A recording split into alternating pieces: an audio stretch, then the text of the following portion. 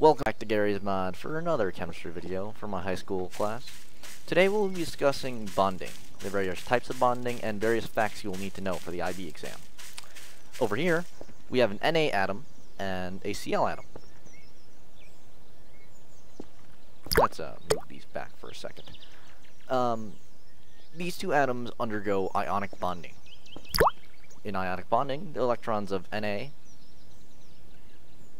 leave to form a positive ion, or a cation, and the electron from Na is grabbed by Cl, forming a negative ion, or anion. Now, the overall structure of an ionically bonded molecule is known as a lattice. Now, actually, give me 1 second here. So we can represent that by moving the electron from the Na, like I just did, in between the Na and Cl atoms. And the electron from the Cl in between these two atoms. Now, note that the distance between the Na atom and the bonded electrons and the Cl atom and those bonded electrons are different, vastly different. This is due to Cl's high electronegativity value. In fact, the difference in electronegativities of bonding atoms predicts whether the bond is ionic or covalent. Moving on, we have a carbon with two oxygen atoms. The electronegativities of carbon and oxygen are very close together, and therefore the atoms share their electrons, unlike in ionic bonding where the electron completely leaves the cation. So, we can just bond these two together. These form double bonds, made up of a sigma and pi, which will be sort of semi-relevant later.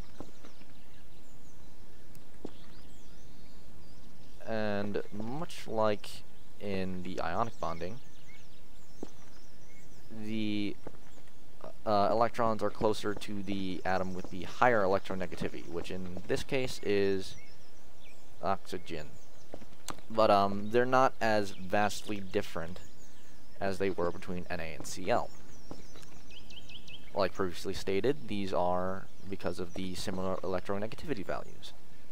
Covalently bonded molecules are small and usually exist in gaseous form at STP, while ionic lattices are solid, like the salt molecule over there. All the never mind. I read the same thing over. Moving on.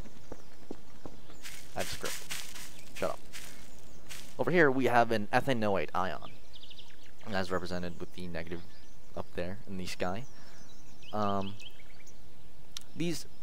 molecules have delocalized electrons, which means that the electrons of a pi bond somewhere in the molecule can move, and in this one, it's the pi bond created from a double bonded O. If I were to show this differently, it would be like that. But because of delocalized electrons, it's actually also known as a resonant structure, so it exists in both forms. But in the real world, it exists as sorta a little of both. Electrons in the middle.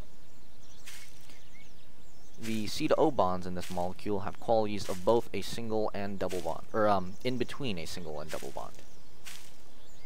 Right. Next up is a piece of metal. We'll just call this titanium because it's a transition metal and can undergo metallic bonding. In metallic bonding, there's a sea of electrons, represented by the minuses, and positive charge centers spread around the metal. Like imagine this as a stick of titanium. And these are the nuclei. Yeah, that. Due to metallic bonding, metals often express high conductivities and malleability. Metals conduct electricity because when an electron attacks a piece of metal, it actually pushes the sea of electrons a bit forward. So we can take this electron over here, bring it in, and that's going to end up knocking one of these electrons over. Metals are also malleable because of the sea of electrons and positive charge centers, which can slide past each other while still maintaining bonds. Yay, it's bent. Oh, what was that? Oh, let's investigate.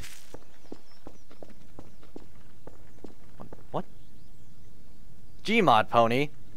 Ah! I'm under attack. Curse that Gmod pony. Well, I think I'm safe over here. Really dark though. Should investigate. Actually, what is this? Oh, lights. Huh. What is this? What is going on? Oh, well, that's a bit embarrassing.